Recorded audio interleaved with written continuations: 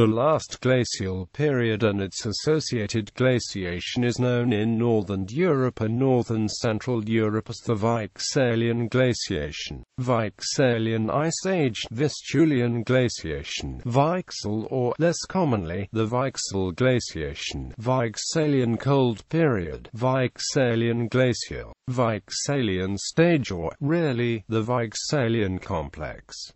In the Alpine region it corresponds to the Würm glaciation. It was characterized by a large ice sheet that spread out from the Scandinavian Mountains and extended as far as the east coast of Schleswig-Holstein, the March of Brandenburg and North Russia. In northern Europe it was the youngest of the glaciation phases of the Pleistocene Ice Age. The preceding warm period in this region was the Eemian interglacial. The last cold period began about 115,000 years ago and ended 11,700 years ago. Its end coincided with the end of the Pleistocene epoch and start of the Holocene.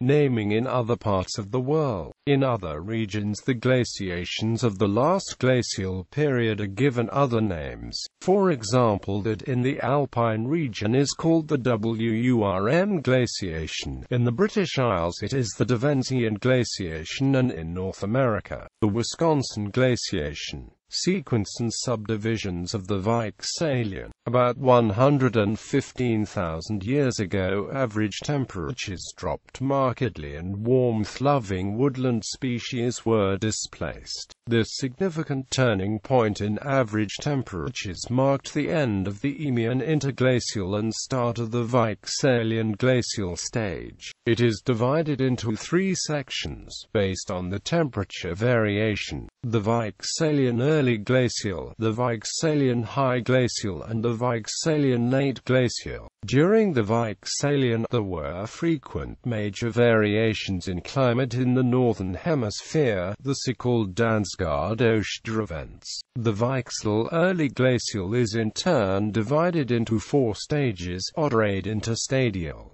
The pollen spectra indicate a boreal forest. It starts with a tree birch phase, which rapidly transitions to pine forest. Also apparent are larches and spruce as well as low numbers of alder. Redstall stadial. In North Germany the pollen spectra indicate a grassy tundra followed later by shrubby tundra. The Braurup interstadial. Several profiles show a short period of cooling shortly after the start of the Braurup interstadial, but this does not appear in all profiles. This led some authors to distinguish the first warm period as the Amersfoort interstadial. However, since then, this first warm period and cooling phase has been included in the Braurup interstadial. North and Central Europe was populated by birch and pine woods. The Braurup interstadial is identified with marine isotope stage 5c. The Herning stadial was the first cold phase, in which northwestern Europe was largely treeless. It corresponds to marine isotope stage 5d. In the Weichselian high glacial the ice sheet advanced into North Germany. In this period, however, several interstadials have been documented. Glaciation and ice sheet advances to North Germany. Dienjekamp interstadial. The pollen spectra indicates a shrubby tundra landscape. Hengelo interstadial. The pollen shows sedges and temporarily a high number of dwarf birches. Moor-Schuford interstadial. The pollen spectra show treeless tundra vegetation with a high proportion of sedges. Glind interstadial. The pollen diagrams indicate a treeless, shrubby tundra. Ebersdorf stadial. In North Germany this period is characterized by pollen-free sands. Oeral interstadial. The pollen diagrams point to a treeless, shrubby tundra in North Germany. Scharkholz stadial. The first ice advance may have already reached the southern Baltic Sea coast. At the type locality of Scharkholz, pollen-free sands indicate a largely vegetation-free landscape. The The short Weichselian late glacial was the period of slow warming after the Weichselian high glacial. It was however again interrupted by some colder episodes.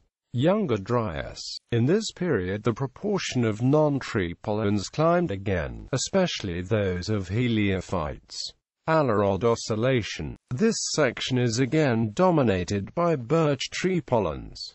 Older Dryas. This cool period is characterized by a reduction in tree pollens. Bowling oscillation. The period begins with a rapid increase in tree birch pollens. Oldest Dryas. The cool period is characterized by a maximum number of non-tree pollens. Mand or interstadial. This interstadial is typified by a rise in the pollens of dwarf birches, willows, sandthorns, junipers and artemisia. Following the last of these cold periods, the Younger Dryas, the Weichselian glacial ended with an abrupt climb in temperature around 9660 plus or minus 40 BC. This was the start of our present interglacial, the Holocene. In addition to the above subdivisions, the depositions of the Weichselian late glacial following the retreat of the ice sheet are divided into 4 stages: the Germanic glacial, the Danish glacial, the Gotland glacial and the Finnish glacial.